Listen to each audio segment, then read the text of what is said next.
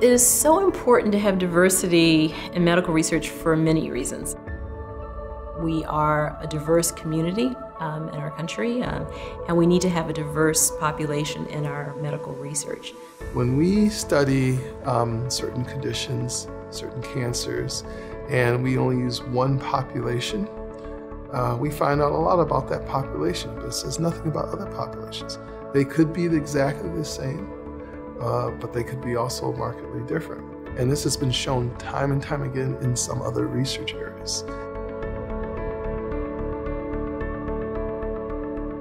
It's not so much the ethnicity, it's being able to have patients who have a broad range of types of diseases. For instance, in breast cancer cells are not smart enough to know if a person is white or black or Hispanic. But those cells are smart enough to know the certain pathways that allow them to grow.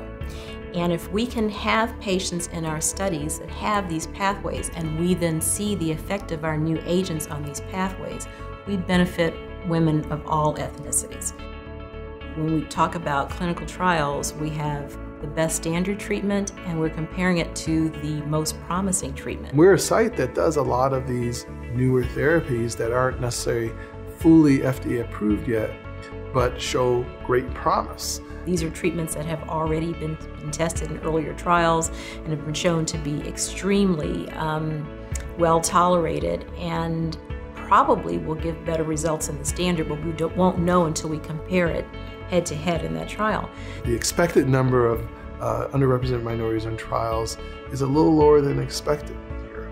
And it's not for necessarily a lack of trying, but it might be a lack of going into the right communities to recruit those types of patients.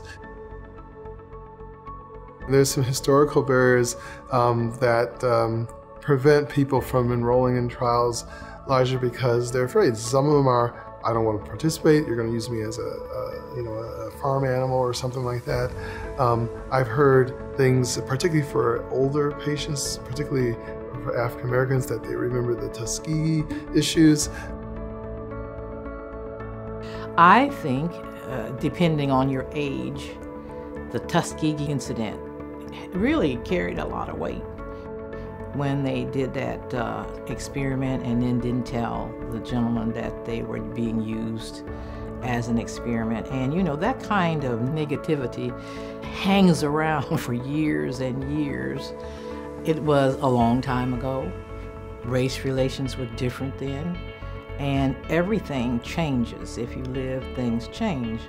And I think that you can stay in the past and not get involved in anything, or else you can make a conscious decision that in order for us to go forward, you may be asked to participate so that medicine can move forward.